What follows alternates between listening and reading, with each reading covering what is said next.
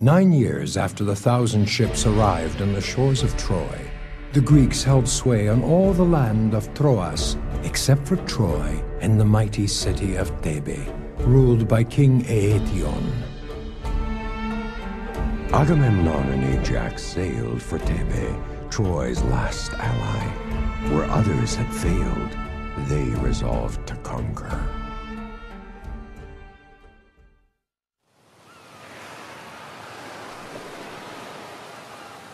These men will take care of the city gate. I rely on you, Prince Ajax, to do the rest. I won't fail you, my lord. No, you will not. Now go.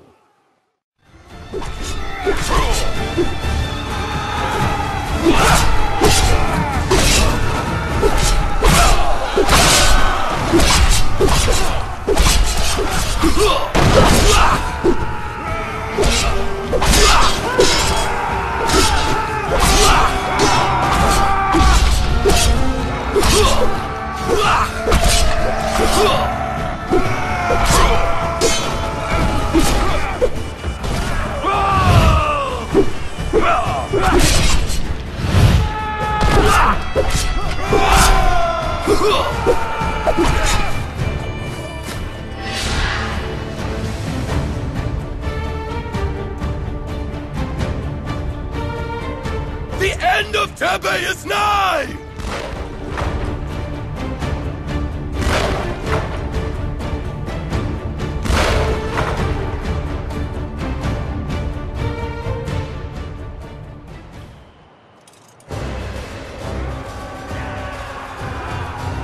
You must be Aetion, king of this doomed city.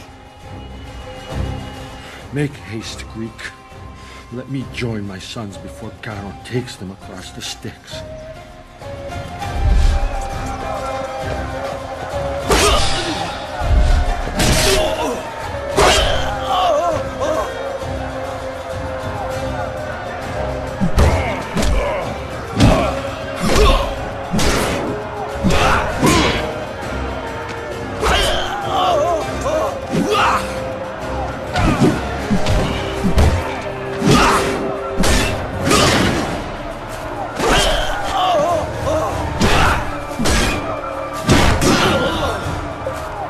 Sons await you, king. I'll make it as swift as I can.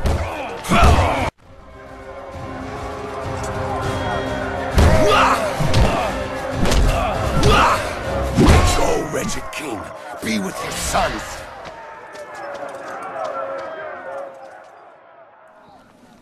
Prince Ajax, Thebes is ours! Yes, King Agamemnon. Thebes is ours. This indeed is a day to be remembered in poetry and song. The day King Agamemnon took Thebes, city of Heracles. Let it be told how her walls trembled in fear of his sword and might. I am the high priest of the great temple of the twin Olympians.